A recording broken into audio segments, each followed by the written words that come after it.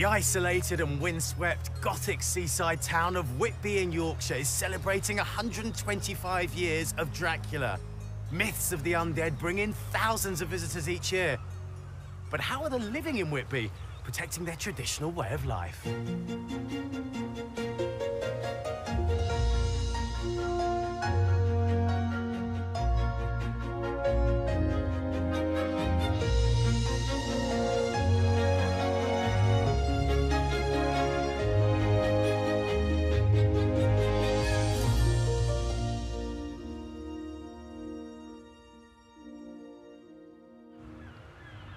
The ancient seaside town of Whitby lies on the North Yorkshire coast, divided by the River Esk and dominated by the Abbey ruins, which date back to the 12th century. With its agricultural, geological and literary charms, it's been a magnet for visitors for generations. Especially this year, which marks the 125th anniversary of the publication of Bram Stoker's Dracula, a novel partly inspired by Whitby landmarks, events, and folklore. I'm going to be getting in touch with my inner goth to celebrate the occasion. I'll be meeting the people of Whitby who work and protect its coastline today, and taking a deep dive into our archives of coastal Britain. So I get right in? Oh, yeah, sure. Oh dear, this is hard work. I'll be discovering the secrets of a historic Whitby treat. There's a right way, a wrong way, and a Whitby way. We meet the gemologist Sarah Steele, who's fighting to give Whitby Jet its rightful place in gemology. This is actually a world-class gemstone here on our doorstep in North Yorkshire. A very special old lady is being given a makeover by the RNLI. She's a beautiful-looking boat. Probably the Rolls-Royce of rowing lifeboats. And as Countryfile goes to the seaside, I'm plundering the archives for some coastal favourites. I have never seen lobster larvae before, and they are absolutely tiny. Like the time Anita went on a rescue mission in Northumberland. Good luck. Be free. Off they go.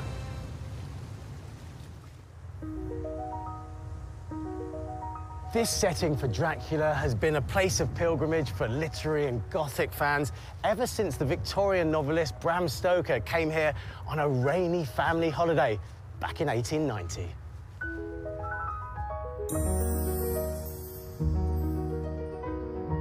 In 2018, Whitby Abbey Museum acquired a rare first edition of Dracula, signed by Bram Stoker. And I have the privilege of getting my hands on it. Hello, Susan. Hello. Susan Harrison is a curator with English Heritage and looks after the Abbey's artefacts. So this is the first edition of Bram Stoker's Dracula from the 1890s? Yes, definitely. Can I have a hold? Yeah. How special is it? It's unique. There are a number of first editions, but the fact that it is signed by Stoker makes it incredibly special to us to display it here at Whitby Abbey. Miss, I can't read that, Mulligan? Yes. With Bram Stoker's very kind remembrance, 7th of February, 1901. Wow. He didn't have very good writing, did he? Not that neat, is it? Bram Stoker was a Dublin-born writer who earned his living as a personal assistant to actor Sir Henry Irving and as a manager of the Lyceum Theatre in London's West End. Everybody knows the story of Dracula. When it was first published, was it successful? It wasn't successful, no, and it wasn't successful in Stoker's lifetime. But since his death, it's actually never been out of print since. Gosh, I mean, he'd be turning in his grave with joy, knowing that we all know about this. Or frustration. 100 years on, yeah, or frustration. Hopefully he's not coming out of his grave in the Dracula style. Bram Stoker's book went on to spawn many films, including this 1931 Hollywood classic. I am Dracula. With Bela Lugosi. And the 1958 Hammer horror movie with Christopher Lee. It was after the 1931 film became a huge success that the book itself started to really take off, and Whitby gained cult status as a key setting in the novel. And today it's more popular than ever, with thousands of fans visiting Whitby for Goth Weekend every April and October. So, why is this book, Bram Stoker, connected so closely with Whitby? So Stoker visited Whitby on holiday in 1890, and some of the things that he observed and some of the things he read and learnt about in Whitby, he incorporated into Dracula. He went to a town library and he discovered a name of the main character, Vlad the Impaler, also called Dracula. When reading a book in the library? When reading a book in the library, yeah. So we have Dracula leaves the ship in the shape of a black dog, and that's vested in lore and legend of Whitby, of the Barghest, the black dog, along the coast here. Strangest of all, the very instant the shore was touched, an immense dog sprang up from the deck below and, running forward, jumped from the bow on the sand. Making straight for the steep cliff, it disappeared in the darkness. Whilst here, Stoker would have learnt of a shipwreck that occurred 5 years earlier, just below the Abbey here. And it was a shipwreck of a ship called the Dimitri, a collier ship. And that inspired his ship, the Demeter. The waves rose in growing fury, each overtopping its fellow, till in a very few minutes, the lately glassy sea was like a roaring, devouring monster. And there was a shudder amongst the watchers as they realised the terrible danger in which the schooner now was. What is it about Whitby and the supernatural? I think it's about spirituality. It's about how you approach Whitby from the moors. You see this fantastic landscape ahead of you. You see the ruins of Whitby Abbey on the headland. But the town itself is amazing. It's the topography of it, the geography of it. It's got lots of alleyways, passages, and you just want to explore. And when you spot the Abbey on the headland from that distance, you're drawn to it. You want to go and see what that's about. Yeah, I certainly felt it when I first arrived. It's a suitably dramatic day to discover why Bram Stoker thought Whitby was the perfect place for vampire Count Dracula to visit in the novel. Susan, this is a spectacular building, but it's in ruins. Why is that? The Benedictine Abbey that you see here today was founded in the 11th century, and a lot of the buildings were put up in the 12th century, and the East End was rebuilt in the 13th century. But it comes down to when Henry VIII suppressed the monasteries in 1539 here, and the site needed to be rendered useless for religious worship, so the roof was stripped off. That left the shell of the building that gradually deteriorated, and that has left what we see, these iconic skeletal remains of the ruins now. Skeletal remains, I like that. But that's what gives it this sort of eerie feel. Like, I can imagine being here in the dark, and, you know, it would lend itself to a novel like Dracula. Definitely. Yeah. And the town, that's where he would have got the inspiration from the boat that was grounded, that Russian boat, the Dimitri. So this is actually a really good place to be talking about Dracula and the influences on Bram Stoker. Definitely, yeah. Yeah. It's nice in the sun with a bit of wind, but I can imagine in a few hours' time when the sun goes down, it feels quite creepy here. It's very atmospheric. Atmospheric, maybe that's better. Very, very spiritual place.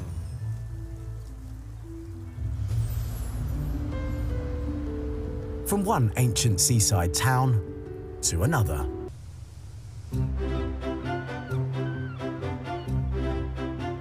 While Bram Stoker was here in Whitby, he may well have popped into Bothams, the bakery behind the Whitby lemon bun, a speciality dating back 150 years. From humble beginnings, Bothams now employs 120 in the family's bakeries, shops and tea rooms. Traditional Yorkshire brack, plum bread and ginger biscuits are part of their repertoire, but it's their Whitby lemon bun that some say is in the pantheon of baked goods. Joe Botham, managing director and craft baker. Joe, you look busy there. You can help me if you like. There's a hairnet for you. put that on. I don't look good in hairnets. Is the latest in a long line of Bothams in the business. So what's going in there? The flour and the liquid and the yeast and a few other ingredients that we like to keep secret. Ah. And we'll be ready to make some lemon buns. So you mentioned this secret ingredient. What is it? Well, it's not really a secret ingredient as much as a secret recipe. Ah. Closely guarded. I see. I was just wondering whether it was sort of the Bothams love that you were putting into it, and that was the secret ingredient. It's a bit of everything, isn't it, you know? Carrying it like you're carrying a baby. Yeah, well, it is. It is. Can I get right in? Oh, yeah. Oh, dear, this is hard work. That's it, on the balance scale. The business all started with a rather remarkable woman. 150 years or slightly more. Started by my great-grandmother, Elizabeth Botham. Your great-grandmother? 1865, yeah, that's right. 1865, I mean, that doesn't seem possible. Are you sure you've missed out a few greats in there? That's a long time ago. Well, it passed to her children. She had 10 babies over a period of 14 years. Wow. And started the business from scratch at the same time. And superwoman. Yeah, a real tough businesswoman. Yeah, yeah. And what do you think she'd say if she was looking down on you now, still running the business? She'd say, get on with that, because you stood talking and not working. Fire that guy, Sean Fletcher, he's rubbish. Back in 1865, 25 years before Bram Stoker came to Whitby on holiday, Elizabeth Botham began selling her now historic Whitby lemon buns from a basket in the local market. The business grew alongside the coffee houses that became popular in Victorian times. The fact that Bram Stoker came to Whitby, I mean, he could have come here and tried your lemon buns, an earlier version of them. He certainly could. Maybe it was something that he thought Dracula could get his teeth into. I've got a bit of a horror show here. It's doing OK. All right. It's getting there. Yeah. But there's something about Whitby that is quite spiritual and quite... I can see how it could inspire a writer. When the mist comes in, very, very atmospheric. And down by the harbour, yeah, I think it can be a pretty spooky sort of place. Many buns have gone through this oven, haven't they? Yeah, about 1964, so it's actually a bit older than I am, this oven. 8 minutes now, and we really need to switch the timer on, otherwise we'll be in trouble. Burnt buns, but we're going to get perfect buns. In order to support her many children, Elizabeth sold homemade bread and cakes to make ends meet.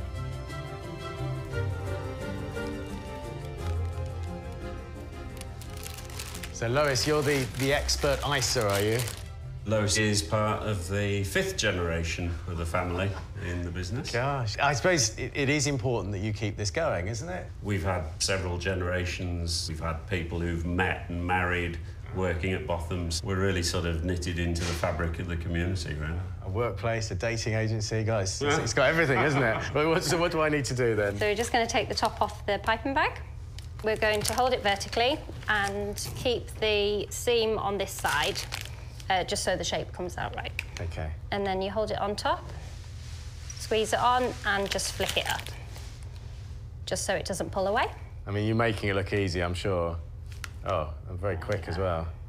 Just a bit closer. That's it. I feel like I'm in a bit of a bun fight here. You're doing absolutely fabulously. Well done.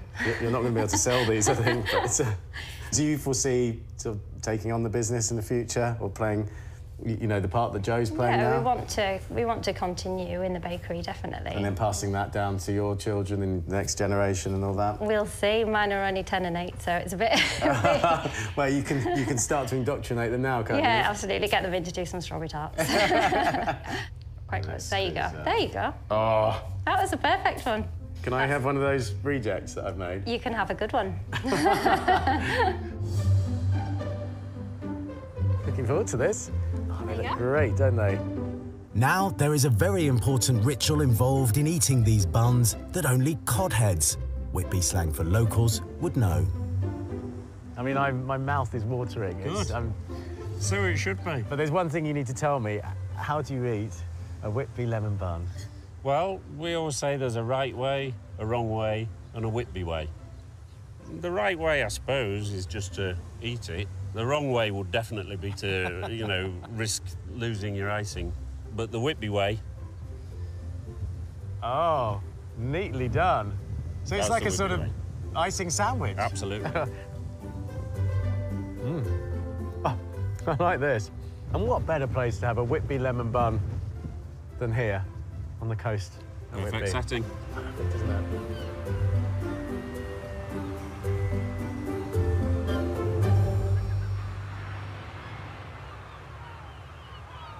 Keeping the sea well stocked with fish and seafood is vital for all of us. Anita hatched a plan with... Whitby Jet, beloved by morning Victorians and weekend goths alike, is famously the local gemstone. But as it's become more scarce, the market for fakes is posing a real threat to this 180-million-year-old jewel of Whitby.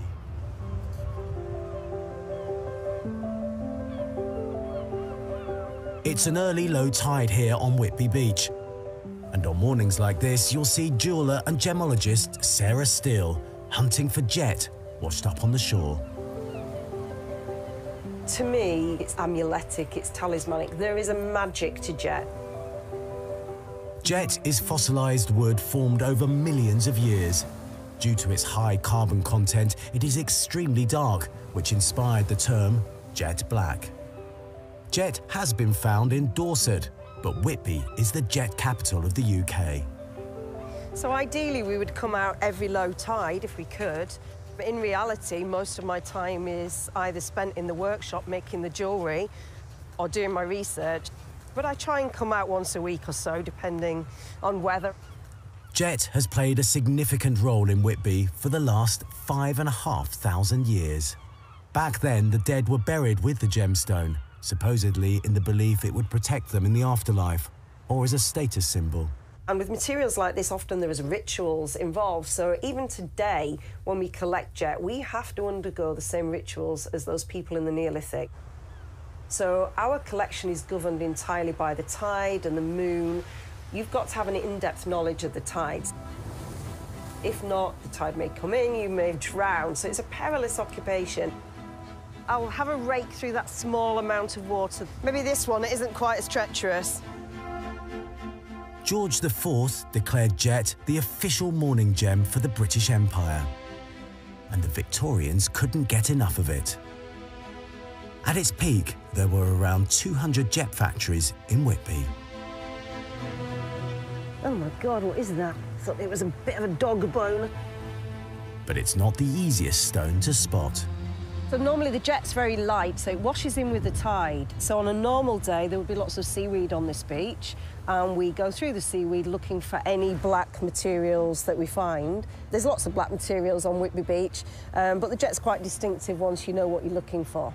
I've been collecting jet since I was 7. Many of the children here in Whitby are an absolute expert at doing this.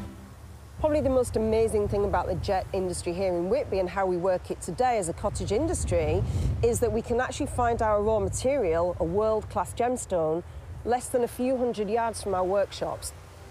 So we can come down here, we can pick up the material, take it back, cut, shape and polish it, and that makes jet one of the most ethical gem industries on earth right now. It has a very low carbon footprint.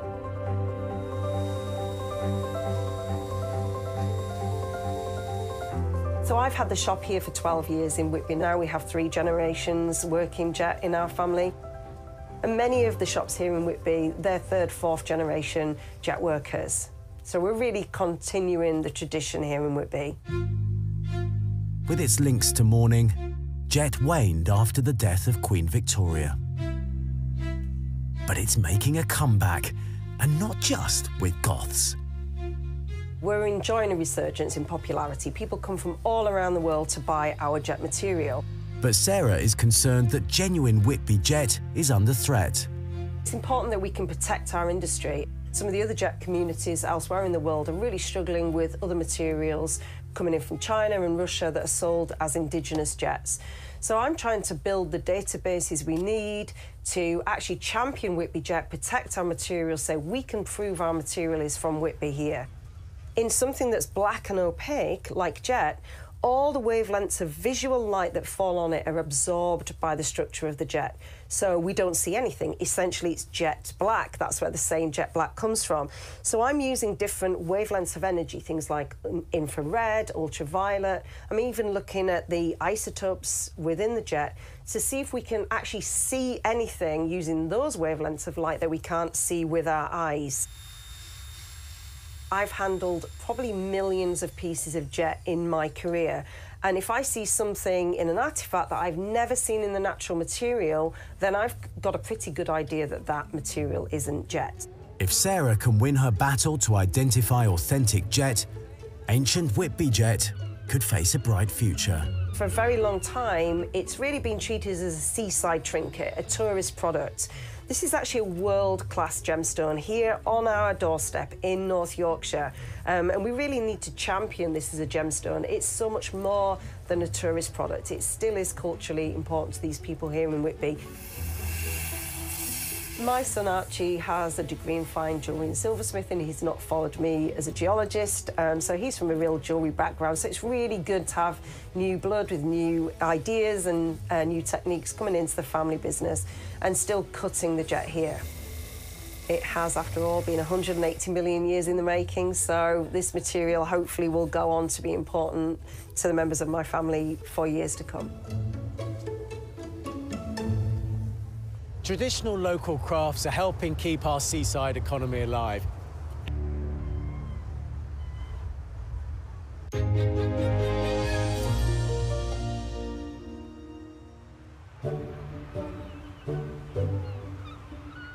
Here in Whitby, Dracula's UK home, lifeboats crewed by volunteer locals have been helping those in trouble at sea since 1802.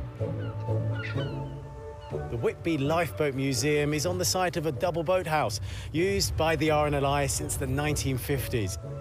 They've recently acquired a 103-year-old Victorian lifeboat, the kind that would have been used in Bram Stoker's day. Neil Williamson, Whitby Lifeboat Museum curator and former lifeboat crew volunteer, is busy bringing her back to her former glory and ready for the public. Hello, Neil. Hello, Sean. You look busy. Definitely. Always do with a join hand. us. She's a beautiful-looking boat. What is she? She's a Ruby-class lifeboat built in 1918. Probably the Rolls-Royce of rowing lifeboats. The Robert and Ellen Robson is a 34 Ruby-class boat made in London. She spent 39 years at sea in Ireland, Aberdeen, and then here in Whitby. But she was the last of a kind that demanded a lot more from her crew than today's lifeboats. She was the last pulling lifeboat in the RNLI fleet. So the last rowing boat in the RNLI was this boat in Whitby. Yes. Everywhere else, they had motorised boats. That's correct. Wow. If only she could talk, she'd have some salty tales to tell. How effective was she? Did she save many lives? In her short time at Whitby, she was used on several rescues. One of the more notable ones was when she rescued 21 geology students from Edinburgh off the infamous Black Nab just outside Whitby Harbour. Yeah. So she did what modern inshore lifeboats did. She went inshore by the rocks and rescued people that were cut off by the tide. Were they using a rowing boat ahead of a motorised boat because she could get into the places that the motorised boat couldn't? That's correct. She could go right in on the rocks, and there was no problem with the engine being caught on the kelp. Having a boat like this to sea, I mean, that's quite a special thing, isn't it?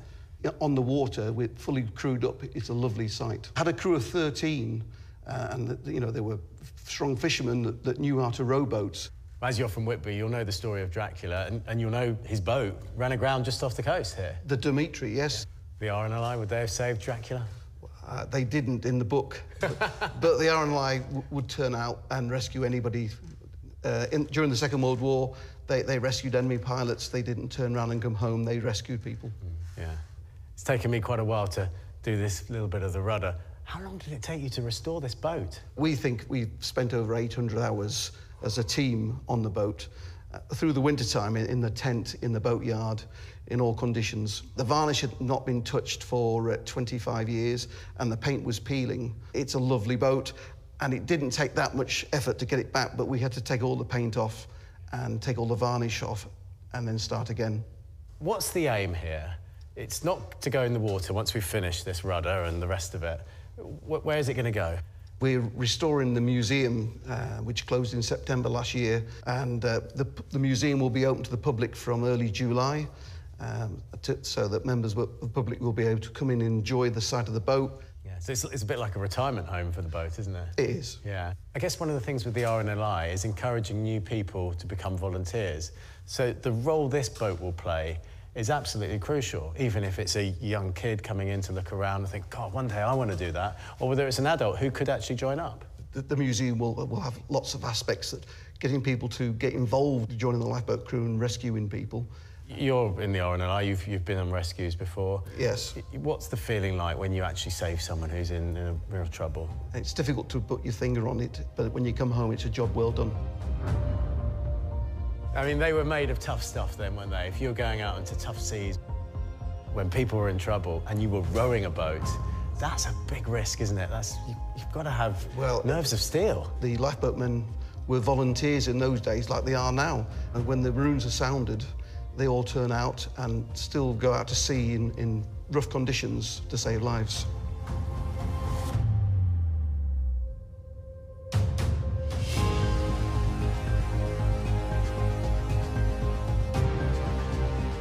This brave and intrepid lady certainly deserves to hang up her oars and enjoy a peaceful retirement after her long service of saving lives.